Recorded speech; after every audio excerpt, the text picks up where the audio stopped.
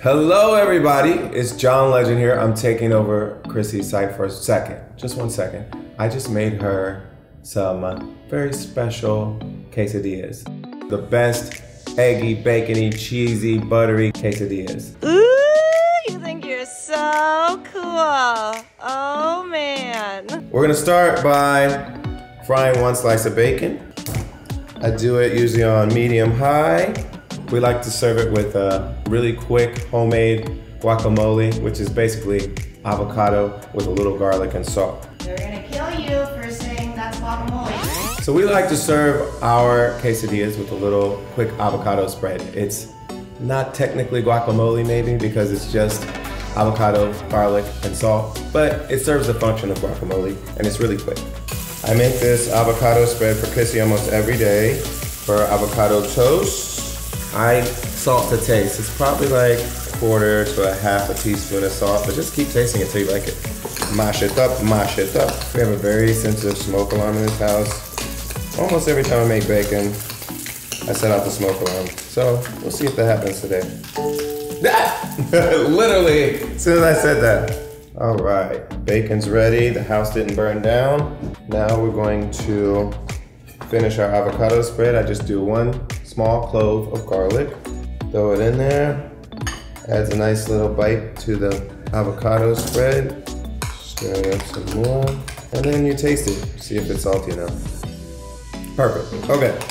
Next item on the agenda is we're gonna scramble some eggs to put in our little filling. 3 scrambled eggs. I like to put a little salt into everything, not just one particular ingredient or another.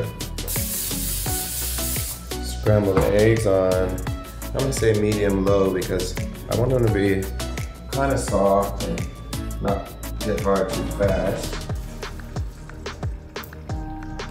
I like to retain some moisture going on throughout the whole quesadilla. I like to fry the quesadillas at medium temperature, and I use lots of butter. Okay, I'm gonna slice this bacon up, pretty small pieces. The components of the quesadilla are simply scrambled eggs, sliced bacon, and American cheese. That's what Chrissy likes, okay? If you like cheddar, if you like whatever other cheese, put it in there, but American melts very nicely. My quesadilla technique is simple. Put lots of butter in the pan to begin with. I'm doing salted butter. You can do unsalted, whatever you want. I don't measure it, I just melt it to kind of cover the bottom of the pan so it's a nice coat.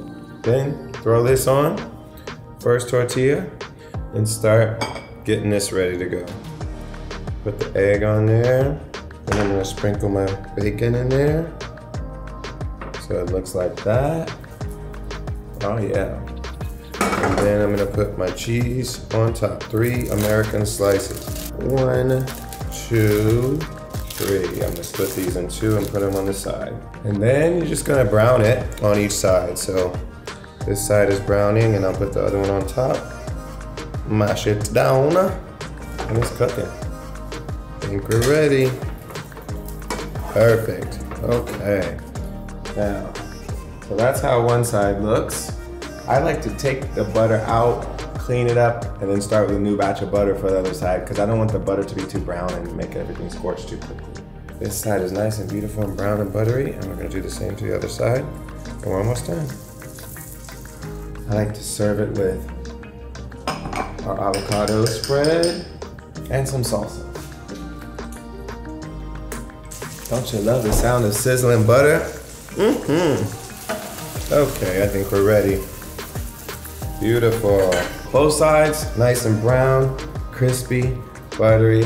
The inside is egg, cheese, bacon. It's gonna be savory, creamy, melty, all the things you want it to be. The last thing to do is slice it. And then present it nicely to the one you love because presentation makes everything taste better. Your family will love it so much. You'll be doing a happy dance and so will they.